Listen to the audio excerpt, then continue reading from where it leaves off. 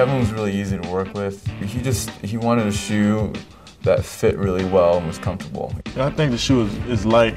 You know, when I first put it on, you know, I was amazed at how light it was. You know, how I move around quickly with it. You know, once I put it on, it kind of molded right into my foot. You know, and I was very happy from the beginning. I didn't want to change anything. Our main focus was to try and make a lightweight shoe that was had an upper that really conformed around his foot. We really wanted to have that tight-fitting feel. The Huarache 2K4 is my favorite basketball shoe to play in. You know, they're very light. You know, they felt like I didn't have any shoes on.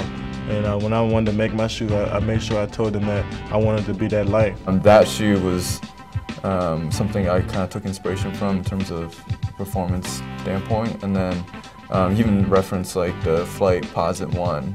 So then it kind of gives me two ranges of like what he's comfortable with.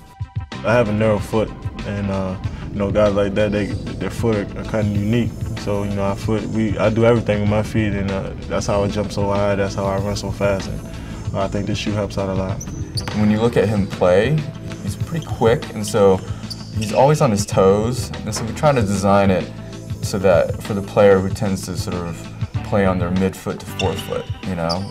That's why in the shoe there's a forefoot only Zoom airbag.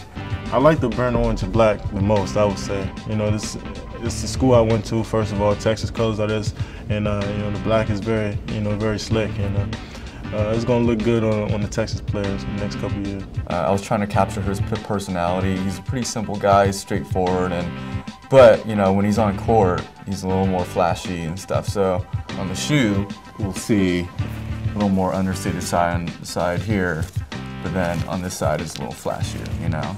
I mean, I love the shoe, and like I said, it's small, it's light, and it's a shoe that, you know, I always gonna love.